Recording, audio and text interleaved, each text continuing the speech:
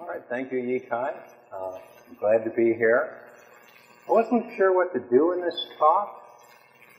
You're not all physicists, I guess.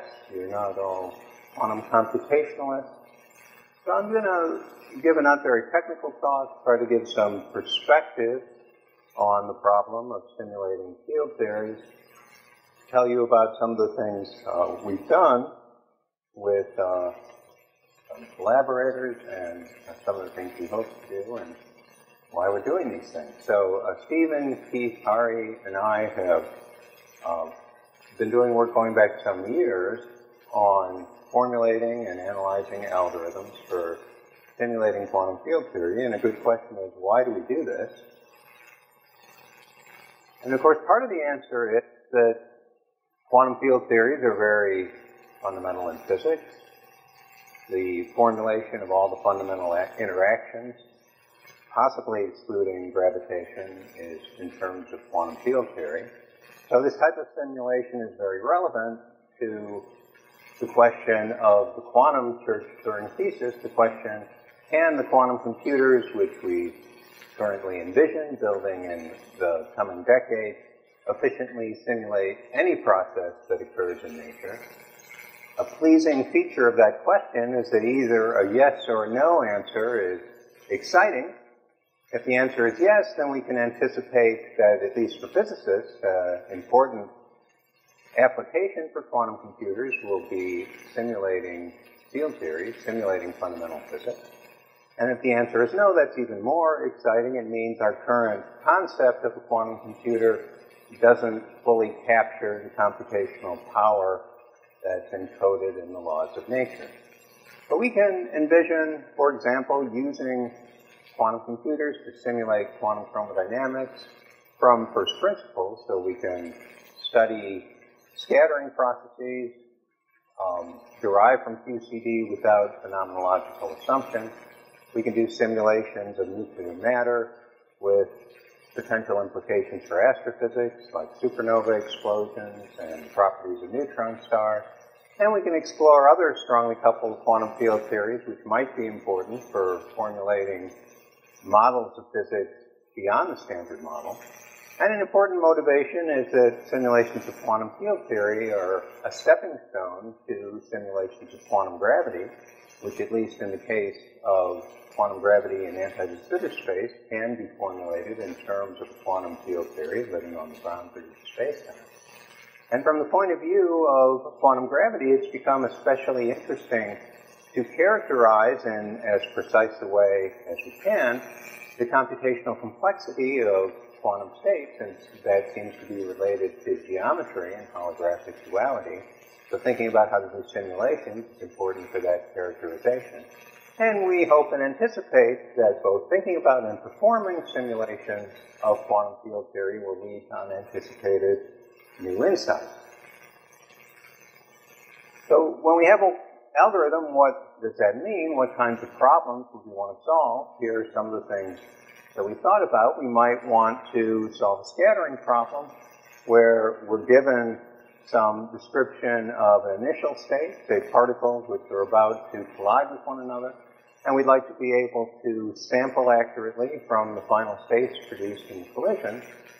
Or it's often useful in field theory to formulate the problem as the amplitude for the vacuum to be preserved if we couple some sources to local observables and turn those sources on and off in some way that depends on space and time and asks for the amplitude or probability of remaining in the vacuum state. And that's related to the computation of correlation functions, where it's particularly natural with the quantum computer to consider correlation functions where we insert unitary operators at specified points in space and time, but we can also consider more general operators that aren't unitary. And we would also like to do simulations at non-zero temperature, at non-zero chemical potential, and even far from equilibrium when we're investigating dynamical processes. And we might be interested in transport properties and the viscosity of nuclear matter or the quark-gluon plasma or something like that. And in cases like that, it's actually fruitful to think about the problem from the point of view of what would you do if you were performing an experiment to investigate those properties and formulate an algorithm which is modeled on that potential experiment. I should say something about the distinction between digital and analog quantum simulation. Digital quantum simulation is something that is just beginning. It's still largely an aspiration. Analog quantum simulation has already, for a while, been an active field in both theory and experiment. And there are a number of platforms, many of the same platforms that are under consideration for building a scalable quantum computer can be used in analog simulations, like ultra-cold atoms and molecules, trapped ions, superconducting circuits, and so on. And there are ingenious ideas about how we could use such platforms to simulate strongly coupled physics of gauge theories, and Benny Resnick will tell us something about that. In these simulations, it's often empowering to be able to have qubits which have high connectivity so that one qubit can interact directly with many other qubits. And there are mechanisms for achieving high connectivity in these various platforms, which provides us a potentially powerful tool for probing, for example, quantum chaos of such systems and how quantum information gets scrambled, and we'll hear more about that at this meeting. These simulations are limited by the imperfect control of the Hamiltonian of the analog simulator. And there's an interesting complexity theoretic question about whether with such a noisy system we can really access information which is hard to compute with a digital computer. And what I'm going to talk about for the rest of the talk, though, is digital quantum simulation. I'm going to imagine we've used fault-tolerant methods to get accurate gates and good qubits, and I won't worry any more about that. Just a little bit about quantum field theory background, if you don't know much about it. Quantum field theory was first invented soon after the arrival of quantum mechanics. Those were the days when giants walked the earth, and Dirac and Heisenberg, Pauli, some of the pioneers of quantum mechanics were involved in the earliest formulations of quantum field theory.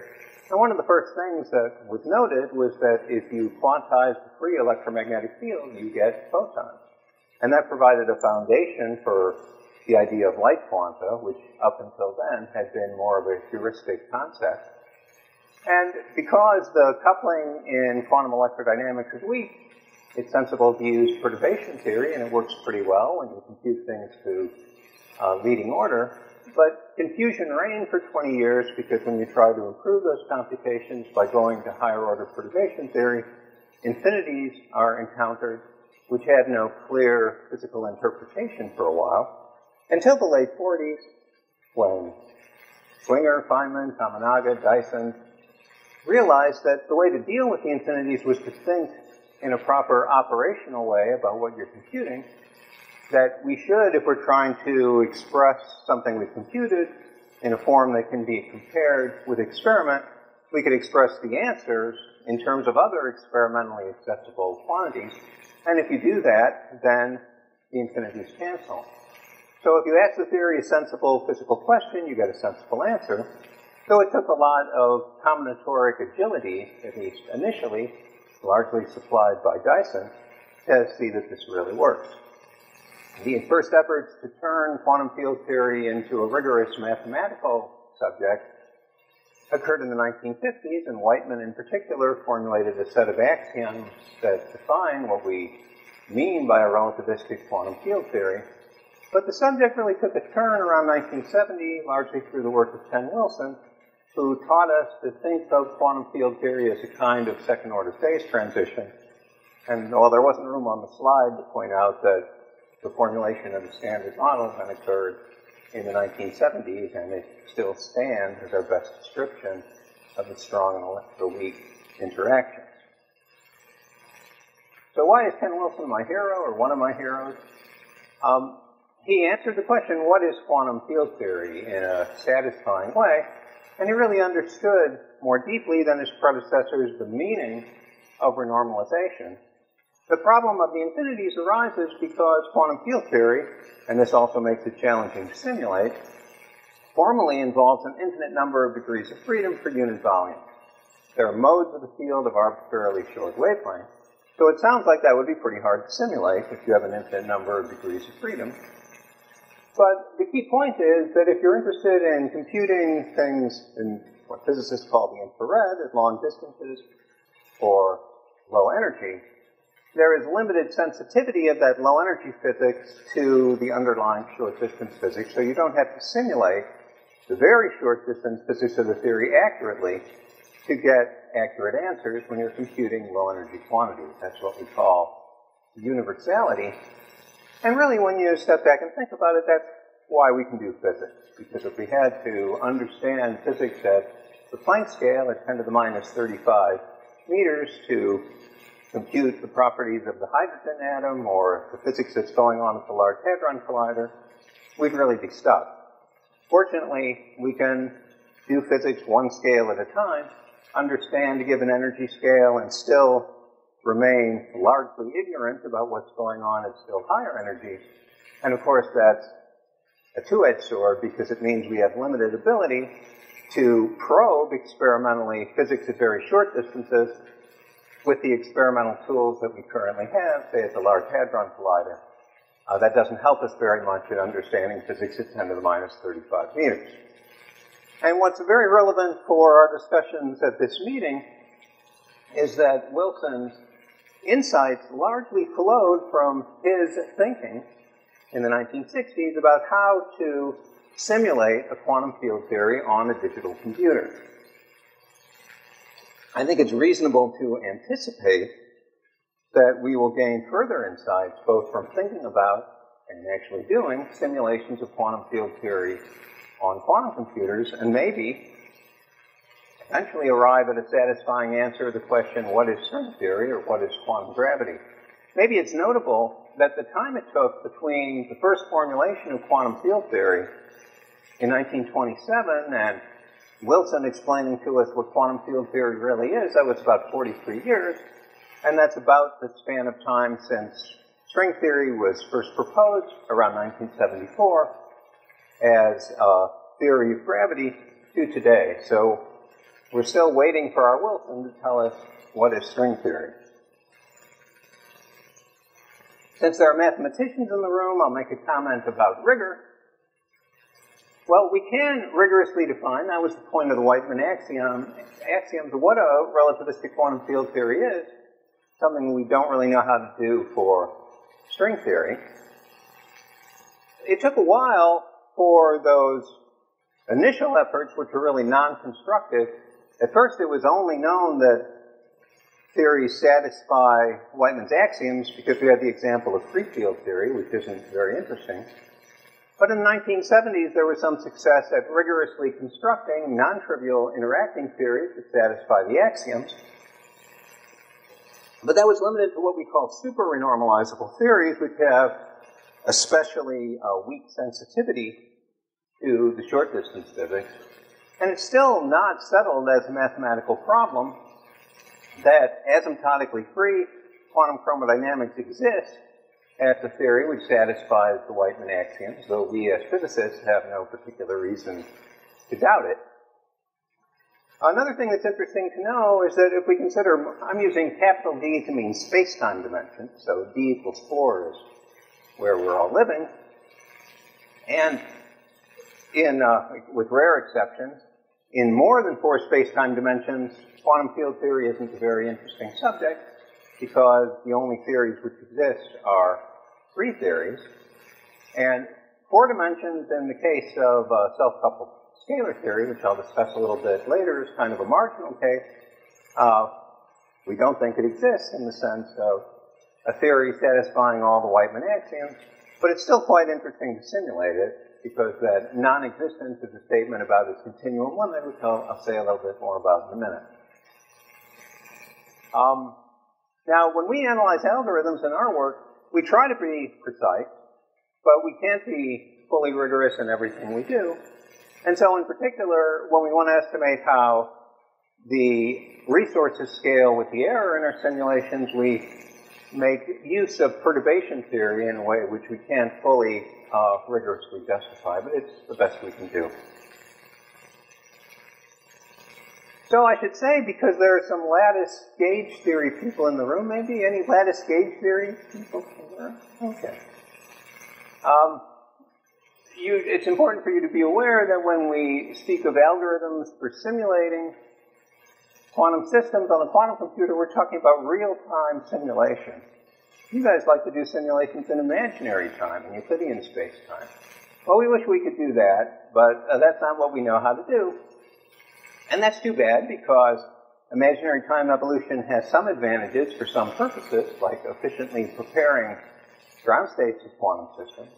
But it's not really so bad, because you can't simulate in real time, and the quantum computer can do that. That is, you, meaning you using a classical digital computer, which is why you simulate in Euclidean spacetime, because that's what you know how to do, and that's good for some purposes, like computing static properties, the hadron mass spectrum, matrix elements of local operators, things like that, but not for studying dynamical processes, and that's where the quantum computer has its big advantage.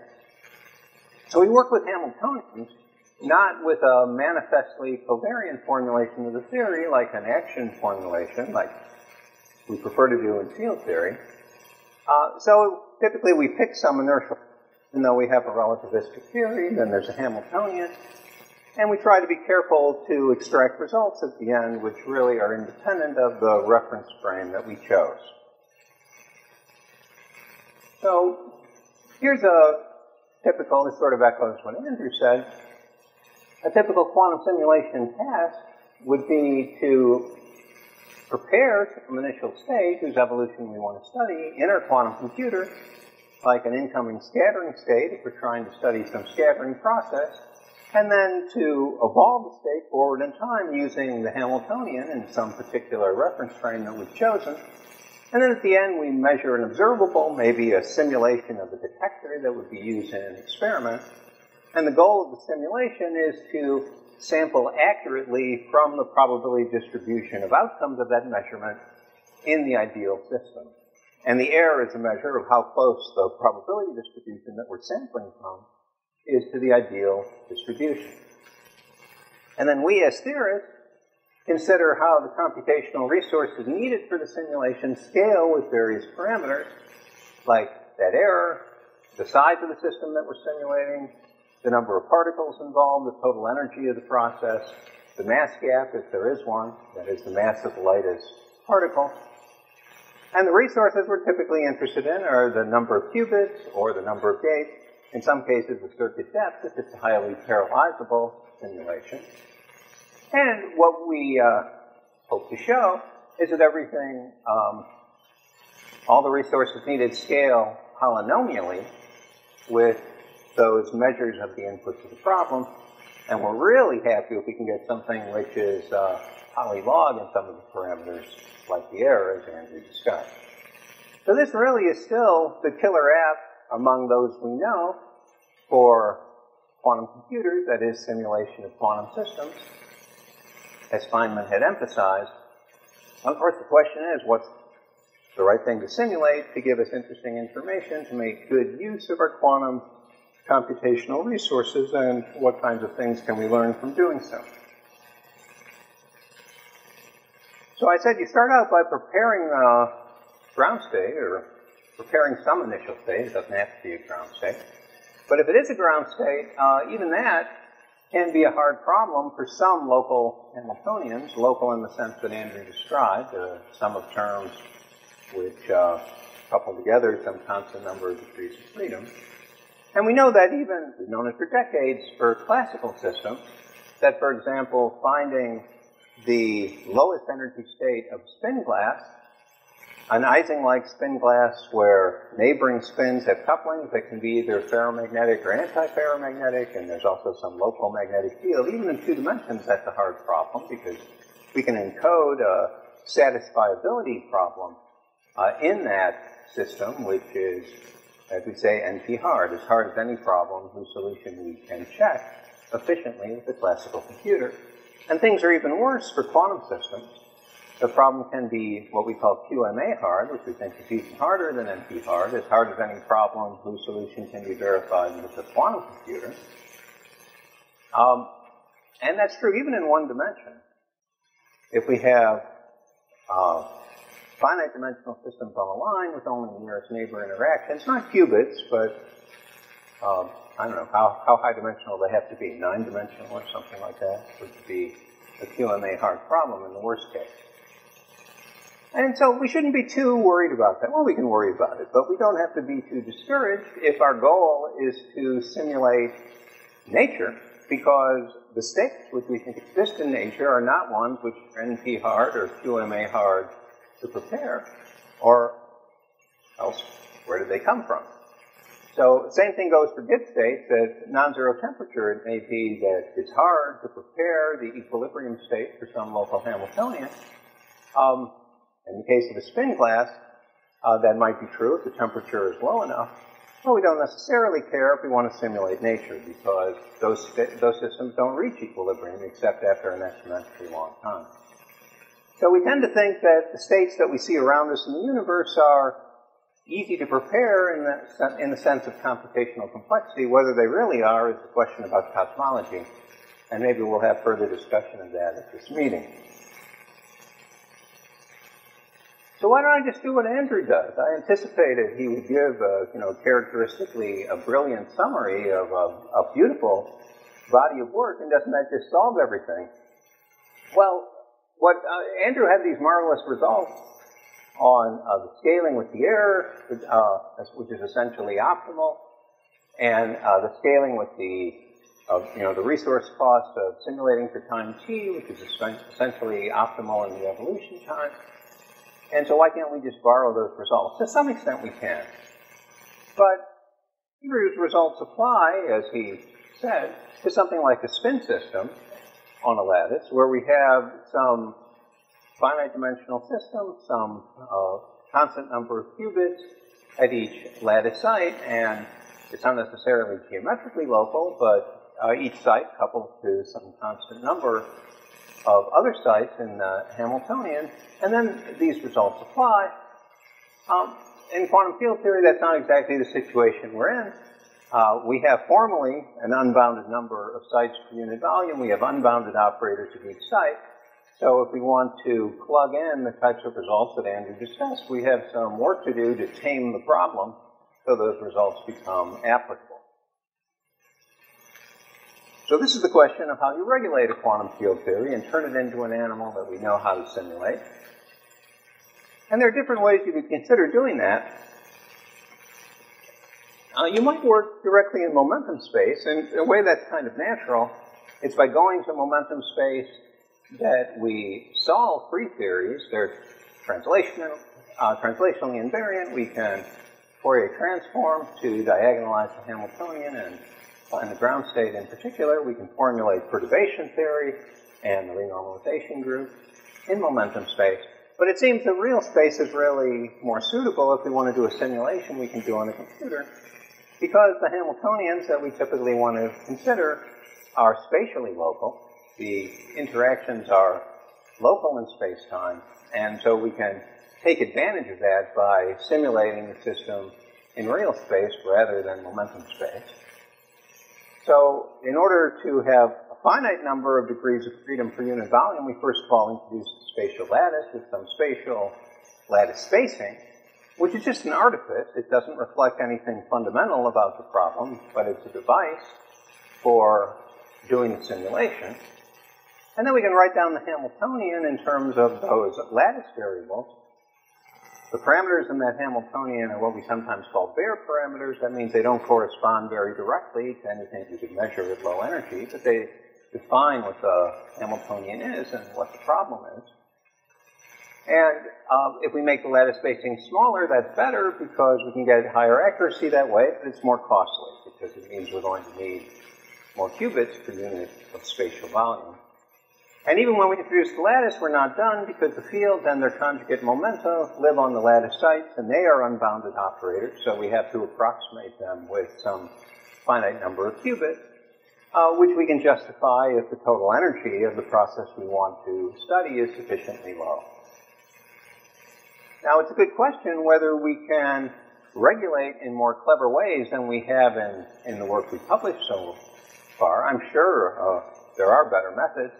And in fact, the lattice community knows a lot about renormalization group improvement of lattice actions in order to, in effect, make the physical size of the lattice spacing and physical units larger, which means a lower resource requirement for a simulation with a given accuracy at a given scale.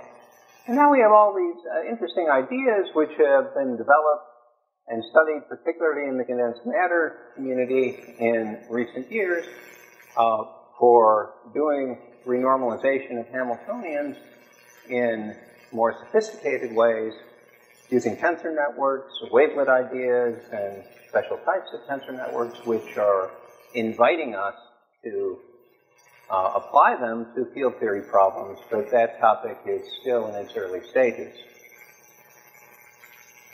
You thought I was going to go through the whole talk without an equation, right? Here's one. So here's an example of something we might want to simulate. It's just a self-coupled scalar field. This is the Hamiltonian written in continuum language. Phi is a field variable. There's one at each point in space. And pi is the conjugate momentum. So those are like the Q and P of this system, which obey a canonical commutation relation. If we didn't have this last term, this would be an easy problem. It would be a Gaussian system. It would be easy to simulate classically. We know how to do that. From a particle physics perspective, it would be a theory of non-interacting particles, which is why it's so easy. And when we introduce the phi to the fourth term, it becomes a lot more interesting. That allows particles to scatter. I've written the subscript 0 on m squared, the m being the mass of particle and lambda, this coupling parameter, to emphasize that these are the bare parameters. They don't necessarily correspond to the physical mass of the particle or the scattering rate you would observe in a low-energy process. The dimensionless parameter of interest is the dimensionless parameter you can form out of lambda and m, and that's a measure of how important quantum fluctuations are in the system. If that's a small parameter, then for some purposes we can do perturbation theory to do accurate calculations, but classical simulations become hard when quantum fluctuations are large and that parameter is order 1 rather than a small number. Then we're in the regime where we don't have good classical methods for simulating dynamical processes. Yes?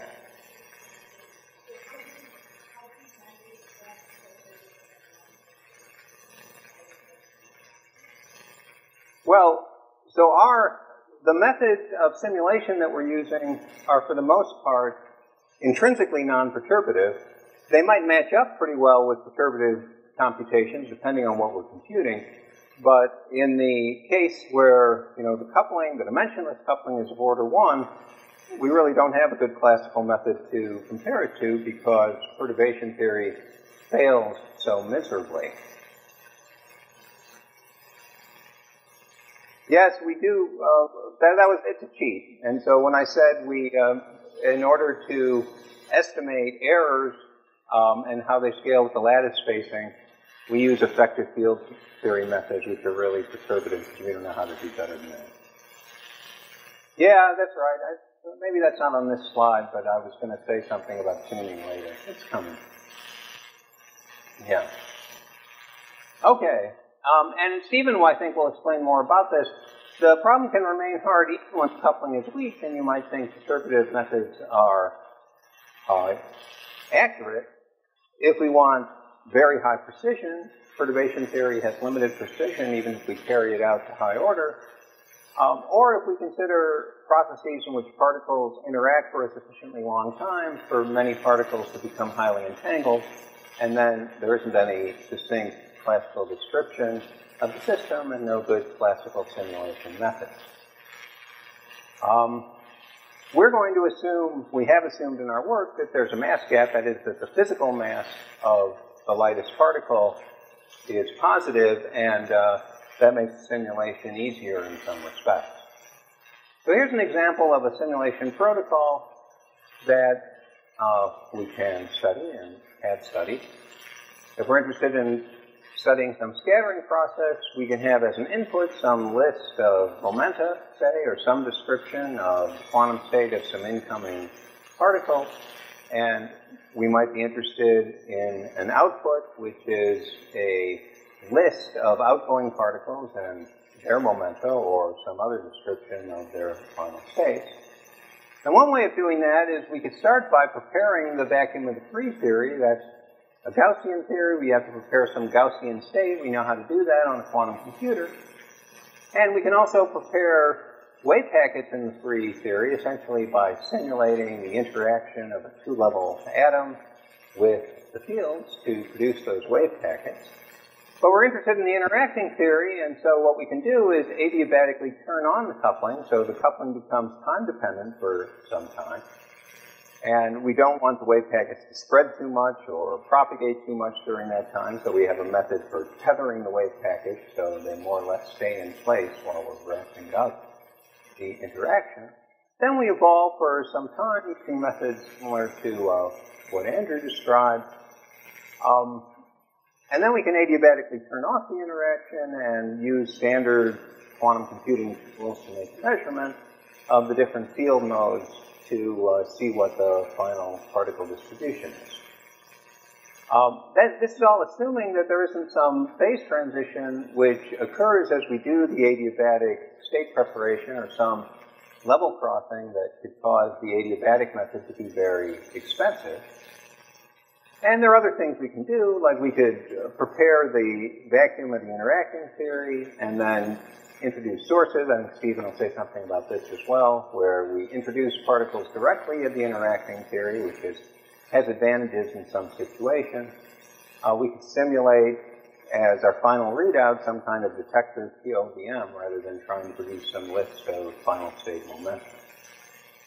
Now, we break Lorentz invariance very badly when we put the theory on the lattice and formulate it as a Hamiltonian theory, and we have to do some tuning of parameters to get the Lorentz invariant theory that we really want to study.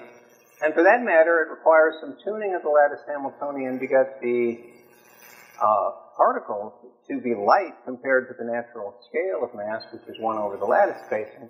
But that's the famous problem of naturalness in quantum field theory, which is why we were sure there'd be so much new physics at the Large Hadron Collider. It's hard to explain why the Higgs boson is so light compared to other fundamental scales. We have that problem too, and we have to deal with it by some tuning of the Hamiltonian for this particular theory at any rate.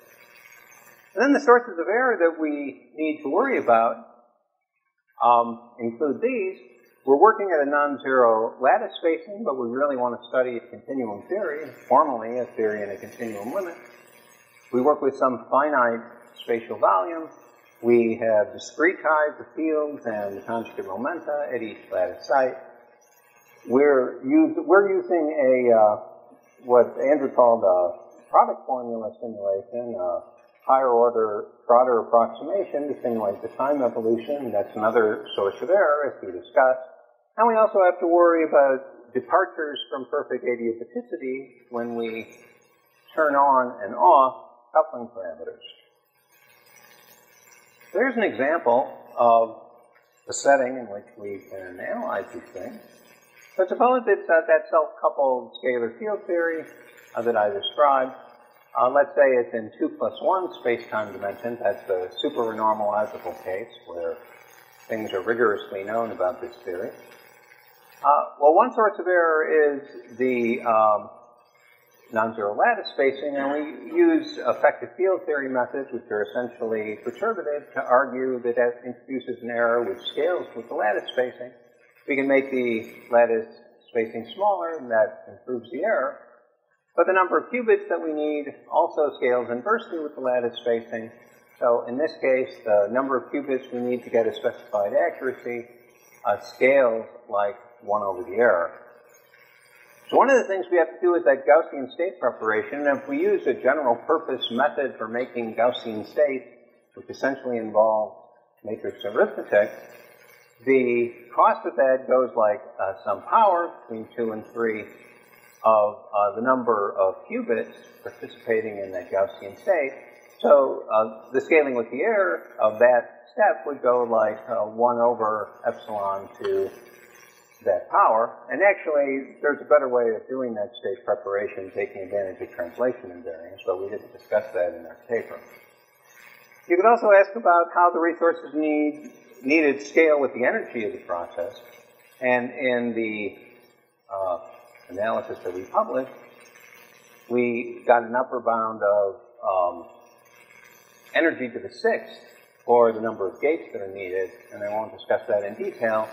But one thing is that at higher energy, we need to choose a stronger time step, a stronger Trotter step in order to maintain the desired accuracy. When the energy gets higher, we need to make the lattice spacing smaller in order to resolve shorter wavelength physics. And we have to worry about the diabatic error that occurs when the energy is higher. If we do things the way I described, where we have some wave packet of the free theory and then we turn on the interaction, it would actually be kinematically allowed for massless particles for a single particle to split into three particles all moving collinearly. And correspondingly, when the energy is large compared to the mass, the energy gap for that process gets small. So as the energy goes up, we have to go slower in order to avoid unwanted production of particles.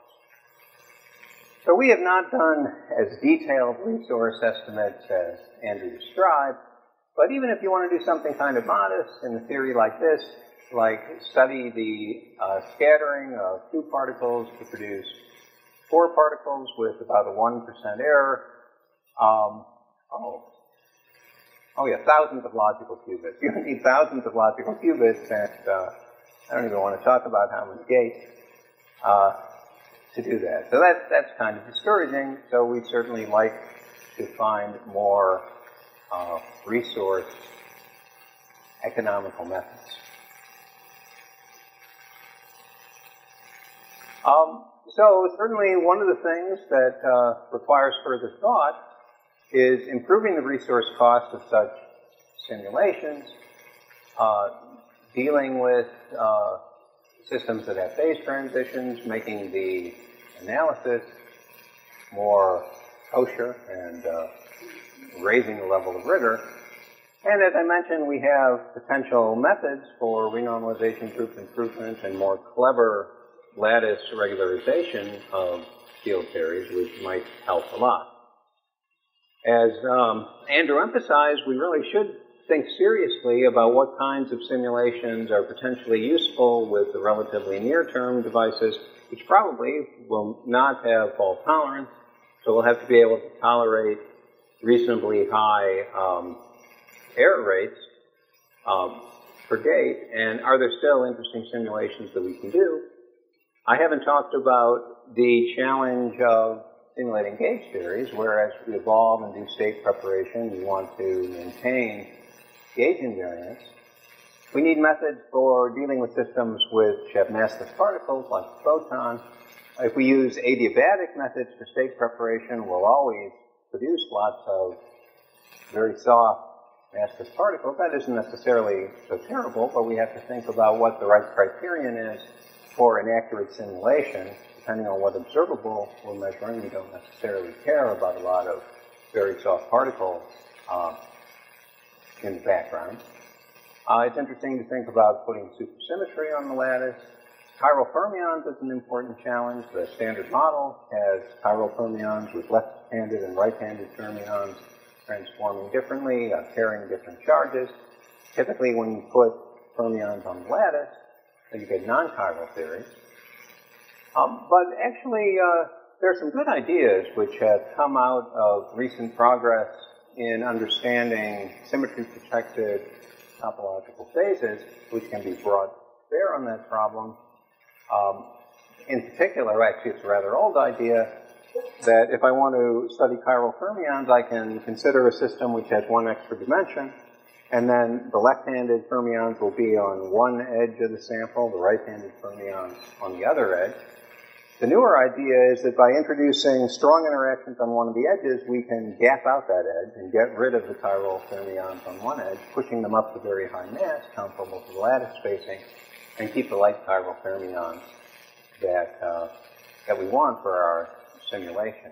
That's an important conceptual problem, an important problem of principle, because we still don't have some fully convincing arguments that chiral fermions really exist in a continuum theory. I think that's a problem which is on the verge of being solved.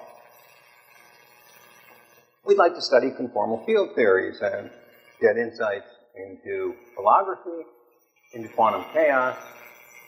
There may be methods quite different from the one I described, which is kind of a brute force simulation for using the quantum computer to speed up computations of correlators, say, in conformal field theory.